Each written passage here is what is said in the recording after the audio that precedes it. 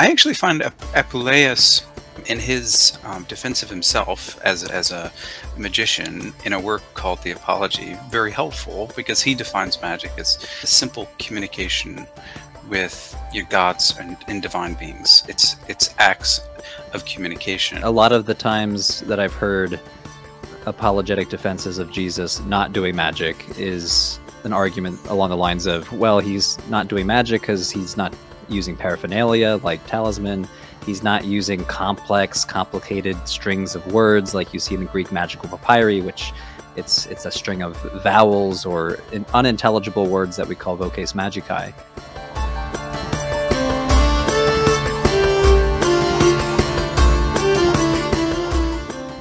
All right, so Dr. Henry, Dr. Litwa, welcome to our show. Thanks for having us. Yes, thanks. Appreciate it. Awesome. So, when I invited you both on, I found it very interesting that you both had subject matter specialties that coincided, specifically ancient Christian history. Specifically, the topic we're talking about today is going to be ancient Christian magic. Dr. Henry, could you start us off by just kind of telling us a little bit about ancient Christian magic, what it entails, how is it related to the earlier forms of demotic magic that we find in the scrolls? Magic is one of those words that is so difficult to define. I often say it's not a separate thing from religion. Like when you have a ritual that calls upon a higher power to accomplish something that you desire, like what is the real difference between a prayer and writing something down on an amulet or a curse tablet? Like if you say, "Dear God, please protect me," that's a prayer. And if you put it on an object and you wear that around your neck, suddenly it's called a talisman or an amulet. So a lot of the bifurcation between religion and magic is a subjective distinction. The same goes with miracle versus magic. You know, Jesus himself was accused of doing magic by some of his opponents, like Celsus, as described by the early Christian author Origen. So when I define magic, when I use the term magic, I'm usually referring to small-scale rituals that people do on an individual level. I try to avoid the term actually and use more specific terms like rituals that are meant to protect or curse or heal, because so many of these things that we call magic fall into one of those categories. So a healing spell or formula, you know, please take away this headache from me. Protection, keep this demon away from me, and lumped into that as exorcism. And then cursing. We have all these objects that are lead curse tablets called defictiones, where you would write down like, curse so-and-so for stealing my cloak. May the power of the gods subject judgment upon him. So we have rituals about cursing, protecting, healing, exorcising. And if we want to call that magic, let's use the term very loosely, because it's not necessarily, when we use the word magic, it suddenly brings up ideas of secrecy or subversive or evil. But as far as we can tell from the archaeology of magic, this stuff wasn't being done in secret. You were likely able to go to your local shop and be like, "Hey, I really need an amulet for my sick baby. What can you do for me?" Yeah, absolutely. It really, our distinction between things like magic and religion, as Marvin Meyer points out in his text, the text of ancient Christian magic, he says that we really tend to, nowadays, scholars create this false dichotomy between religion and magic as something we do versus what they do. I find it very interesting that there's a lot of continuity between what's going on. I mean, even though the theology may change, for lack of a better term, they're still doing the same technological practices. So I found that very interesting. Dr. Litwood, did you want to take this up? Yeah, well, I mean, that's a super introduction that's already been given. You have to start out with theoretical observations here. And yeah, the fact is there's been an apologetical stream that has continually tried to distinguish either religion and magic or miracle and magic.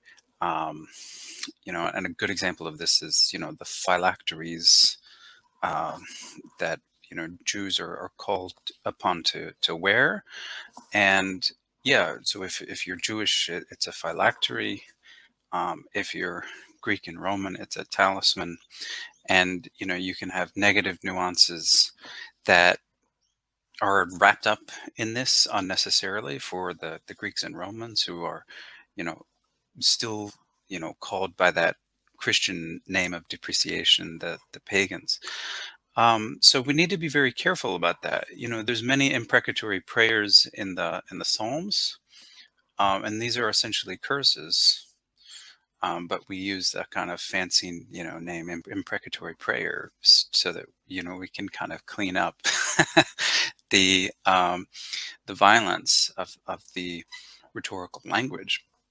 I actually find Apuleius, in his defense of himself as a magician, in a work called The Apology, very helpful, because he defines magic as simple communication with your gods and divine beings. It's acts of communication, and it is. Yeah, oftentimes there's a certain domesticity to the rites, so the rites will be performed in the home. They're of a smaller scale. Um, then they can be performed anywhere. So if you wanted to distinguish, state cults, the big state cults from magical practices, you might be able to do that on the idea that the state cults, when they want to sacrifice, everybody's involved. It's a public holiday. It's a huge festival with a feast, and they bring in this huge bull, and it's sacrificed by a large altar. Everyone can see it. It's public. And yeah, the smaller scale rites, um, as Dr. Henry said, they're not secretive, but they are more private in many cases. So you'll do it at night, at a junction of three roads, or you'll do it in your living room. Um, I mean, I'm tempted to uh, almost queer the discourse here, because you could just define all miracle as magic, and we could just define you know every everything as magic, including Jesus's miracles, um, and I was just about see to where get to that that. takes us. Yeah, I mean, ironically, so my dissertation advisor in my doctoral program, David Frankfurter, writes about this in his book Christianizing Egypt. And he uses the term magic not as a high fidelity definition, trying to identify certain rituals, but as a very loose heuristic. He almost uses it almost as just as an adjective. Like, this thing is magical, this thing is magical, insofar as it is efficacious, it has agency. So he'll use terms like there's a magic to the spoken word, and that magic of the spoken word could be in a quote unquote sanctioned religious situation, like I baptize you in the name of the Father, the Son, and the Holy Spirit. Boom! Suddenly you are baptized. Like that. There's a magic to that word. Like that phrase was said by a literate specialist, and something happened. He says there's a magic to the written word. So if you write down something, and especially in a mostly illiterate society, the power and the efficacy and the agency that writing has. So he happily applies the term magic to almost anything, as a qualifier, not as a type of ritual, but as a quality of a ritual. If the ritual means to bring some agency or power into the here and now, let's call that magical. And that could be something as simple as a wedding. I pronounce you a married couple. Boom, your ontological status has changed. So in that case, it's playing with the term magic. Well said. Well Yeah, said. performativity is part of it, where you say something, and then by the very act of saying it, you do it. Yeah. Absolutely. I was reading Brian Copenhaver's book, The Book of Magic. I think it's a re-release of an earlier text he did, but he makes this really interesting point about Simon. Getting back to one of your specialties, Dr. Simon of Samaria. Like, we think of Acts chapter 8, verse 4 through 25 as nowadays, because we're looking at it from a certain point of view, with certain kinds of glasses on back on the text, that Simon's doing something bad because he's asking Peter for, give me this power. But Copenhaver makes a really interesting point. He says that it's a natural mistake, um, them doing this in Acts, because in Simon's day, magic was a commercial enterprise. You have religious specialists, making recipes, charms, curse tablets, amulets, talismans, love potions, just like y'all are talking about. So um, that was very interesting. And Dr. Litwood brought up, New Testament, Jesus cursing. I'm really reminded of Jesus in Mark chapter. What chapters is that? Chapter 11. Mark 11 verse 12, where he's cursing the fig tree. And then I'm thinking about Paul in 1 Corinthians 5 verse 5, where he's talking about he's basically like doing a Greek magical papyri curse. He's like saying, hand this guy over in the flesh to Satan. He's saying, elethron tes sarkos, in the flesh, and he's like present in the spirit of the Lord. Tu emo pneumatos sun te duname tu curio. He's present in the power of the Lord when they're going to hand this guy over to Satan to be destroyed.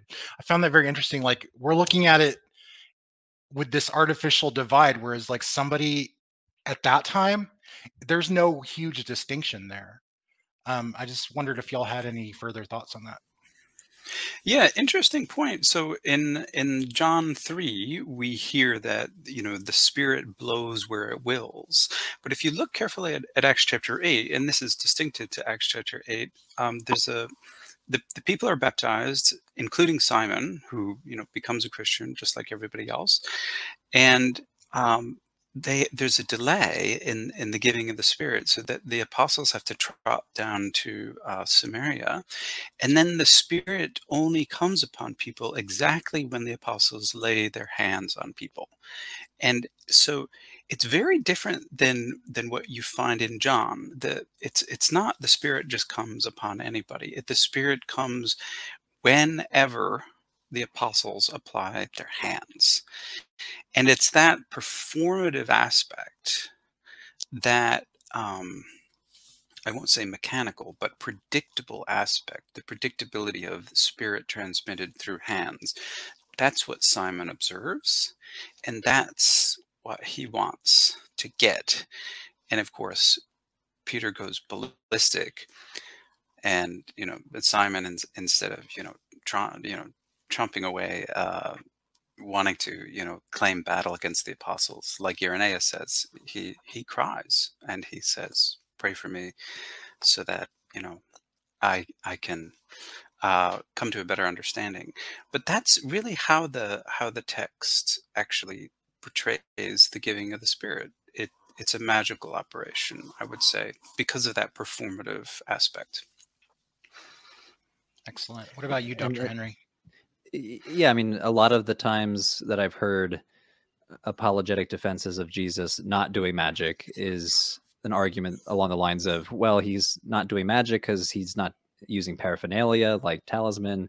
He's not using complex, complicated strings of words like you see in the Greek magical papyri, which it's a string of vowels or unintelligible words that we call voces magicae.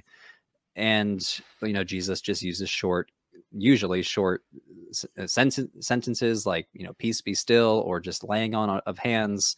Setting aside the two miracles where he uses spit, it's almost always just speech and gesture, but the effects are similar. It is causing things to happen in the here and now supernaturally. So the difference is not so much uh, quality; it's just a difference in complexity. And there's still a performative aspect of putting a hand on somebody or saying something authoritatively. And so much of what we would call magical practice probably entailed that short formulas, laying on of hands, but that's the sort of stuff that doesn't survive in the archaeological record. What survives in the archaeological record are papyrus formulas from Egypt, sometimes bronze amulets from Asia Minor or Syria, but like so much of what we call magic is lost to us that was probably happening every single day. Amazing. Yeah, I'm just reminded of Mark. You know, Jesus is telling everybody constantly, "Igairo," you know, "Igairo, rise," you know, right? So he's like commanding them like with some kind of power. Well, gentlemen, this has been an amazing conversation. Thank you so much for coming on, Dr. Henry. Where can people find you? I guess the main place you can find me online is my YouTube channel, Religion for Breakfast. So youtube.com/Religion for Breakfast. It's a one-stop shop world religions YouTube channel. A lot of the stuff is early Christianity just because that's my field, but I'll cover everything from Buddhism to Islam to Haitian Vodou. You know, you name it, it's going to be published on Religion for Breakfast. Dr. Henry has an amazing Patreon as well, so be sure to join that. Dr. Litwa, where can people find you? Yeah, just punch my name into YouTube. I've got a small channel as well as a Patreon, and yeah, obviously I'm able to answer most questions over the Patreon, so hop on there and make yourself known. Would love to meet you and hear what you're thinking about. Right, and if you want to learn Coptic to read these spells yourself, Dr. Litwa and I are doing that right now, so you know, hop on. He teaches those languages too, so really comes in handy. So until next time, thank you, gentlemen, very much. Have a pleasant night.